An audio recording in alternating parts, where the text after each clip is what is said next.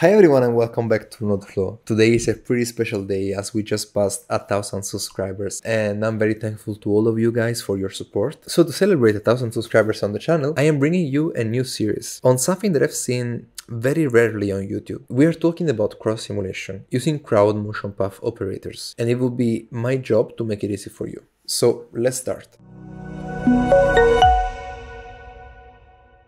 In Houdini, I will start with the mockup biped tree. I will then change the animation to walks and turns. And as you can see, if you press play, it's walking on the spot. Although we don't really like these behaviors, we would like it to walk in the world, so I will check in place animation. In this case, you see, we have another problem. He's walking, but then he's stopping at frame 26. That's because the animation is finishing at frame 26, and we will loop that later. So for now, it's perfectly fine. Another problem that we have is that we cannot really scatter this character in our crowd because it's very dense. It has lots of points. So we need to convert this geometry into a special kind of packed primitives that can store some animation too, that's called agent. In order to do that, let's start by changing this name to walk, and I want to select my node and then going into the crowd shelf tools and click on agent. It will ask me a name for this clip that I will name walk, and I can change here the agent name to be human. I will then press OK, and as you can see outside, it created a node called human setup. If you go inside, we can see the node that is responsible for the conversion from geometry to agent, the agent sub. If you visualize it, you can see it looks almost the same, although now we don't really have points. But if you press W, you can see you just have one single point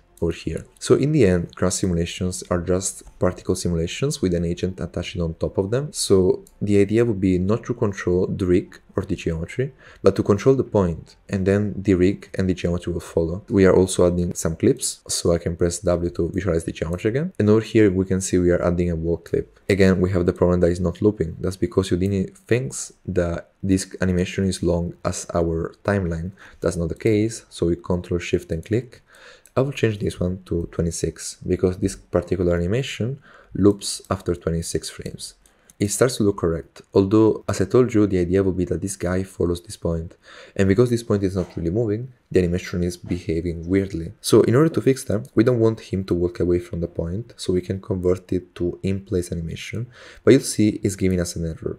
That's because it still needs something to move it forward, and that will be our locomotion. We'll talk about locomotion a lot more later, but for now we need to give it the hips, and from the hips it will understand how to move forward. Although it's not moving forward because we should apply this clip locomotion. We finally have our correct behavior. We can see our point and we can see the agent that is following these points playing the same animation in place on that point. And for now this is enough for us, so I will name this one agent definition out, and I want to delete all of this. They could be useful, but for the scope of this tutorial we will create crowd motion paths, so it's perfectly fine. So now that we have it, before we proceed, I would like to add another animation. So we can duplicate this one and we can name it clap, as I want to add a clapping animation. So I will change this one to stadium and I will change this one to clap 01. If we want actually to add an animation to a pre-existing setup, we can just click on add clip. Now you can see it's asking us for a animation, so I can click here, select my animation and press enter to confirm, and then we can name our animation clap.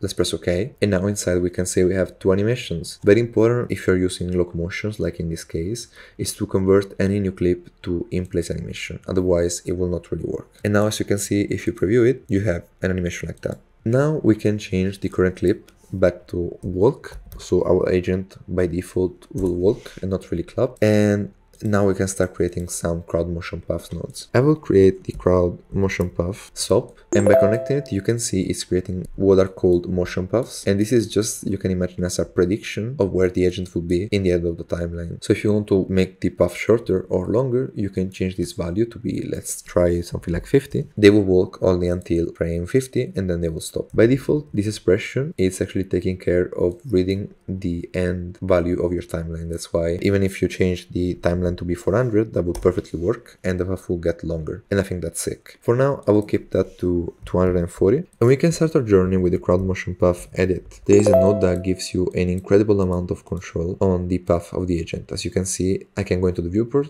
and I can change my path to go wherever I want to, and my agent, of course, as you will expect, is following that path. Now with one character is not that big of a deal. So I'll create a crowdsource and I will plug it in between my agent definition and my crowd motion path. I don't want to go in depth on this one again because this will be in another tutorial. So I will just for now randomize the clip time and I will put this one to 1. That means that now some of these agents will start in different points of the same animation. And as you can see, they now look like they are playing slightly different animations, although it's always the same. And also I want to increase the number of agents. So here I will change this to 40. And as you can see, the crowd motion path edit is not really adapting to previous changes. Reset all changes and then you will need to edit your paths again. I'm showing all these problems on purpose so you can be prepared. But if you want to influence more than one, you have another node for that. So for now, I will reset all changes on this one and I'll create a crowd motion path follow.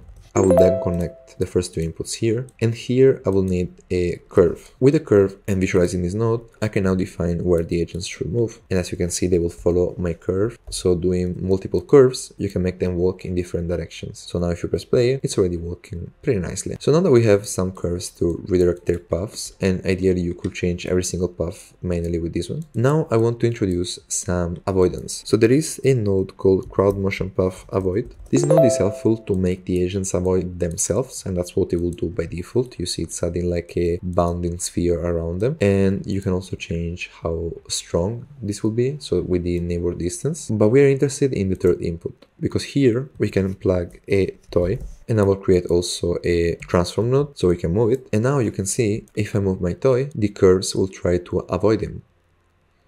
And that's a very visual and elegant way to art direct your crowd. For now, just to make it cooler, I will just make it face the crowd. And because it's generating like a lot of area around him for the avoidance, we can change these parameters into the crowd motion path avoid into the obstacle section, obstacle distance. So doing something like that, you can make them go closer to the object. And I think already like that looks pretty sick. Let's press play and you can see we are creating some avoidance. So to influence a change of animation, let's say from the walk to the clap that we have imported, we will need a trigger. So let's create a crowd motion path trigger. Let's plug it in, and by now you can see it will change to the different animation after 50 frames because it's set to time. We want to change it to object distance. Now we can connect into the third input our object. As we can see in orange, these are the paths where the engine will walk by and be influenced by this change. We can also make the radius a little bit bigger, and we can continue with the crowd motion path transition. So here we can find our trigger, and right now it's switching by default to a clip name called run, but we don't have it. We have a clip name called clap. And again, if now we press play, we should be able to see that when they get closer, they start sitting and clapping. I on purpose decided to choose this clapping animation, not because I like it like that, but because with the next node, we will choose to influence only the upper part of the agent with this behavior, while the lower part will continue to walk. And I think that's amazing. So in order to do that, we can create a crowd motion path layer. By visualizing it, I want to change only the upper part to clap, although we don't have a group for the upper part. Here you see it's asking for a trigger, so we can start giving the trigger when they go inside of here. So let's go up and let me create an agent transform group over here, even before the crowdsource. In order to select only the upper part of the body, first of all we can name this group upper, and then into the root transform I want to find the spine to spine 1, and if I show guide geometry and I press W, you can see it's selecting only the upper part. We don't want to use the transition, we want to transition thanks to this layer, so we can delete this one for now, and into the layer we can now finally check the transform group to upper. And now if you check, when they will get closer to our geometry that I will template here, they will start switching to the second animation only in the upper part of the body. How cool is that? The level of control that you can reach with this system is amazing. I've seen very few tutorials on this one, so if you're liking it so far, leave a like and subscribe, as that will help a lot. And I'm preparing always new content for you guys, so I'm really happy if you are enjoying it so far. For the next stage, I mean, you could do a lot of stuff, but to end up talking about all the crowd motion path node, I will introduce the crowd motion path retime. It will retime the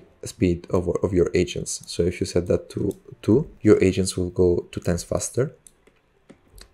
And for now, I will leave it as default, and we can finish our crowd motion path network with the crowd motion path evaluate. This will take our motion paths and our agents and will give us back the agents. So let me create a simple merge. I will plug my crowd here, and I also want to see my rubber toy. And now, before previewing all of this, I will also create a grid, and I will give it a darker color. So something like this kind of gray, and I will make the grid way bigger, so we have some area for visualizing all of this. Plug it in, and we're seeing everything together. We can see we have two groups of agents, and they are avoiding reacting to the collision geometry. They are avoiding each other, and I think that's so cool. Give it a try. I will be happy if you will experiment with this setup, and you will let me know if you find something cool. In the new videos, we'll talk a little bit more about the classic workflows. But again, I wanted to make a new video on this one because again, it's a pretty cool setup and I've seen very few tutorials around. So I really hope you enjoyed it. With that said, I will see you in the next one.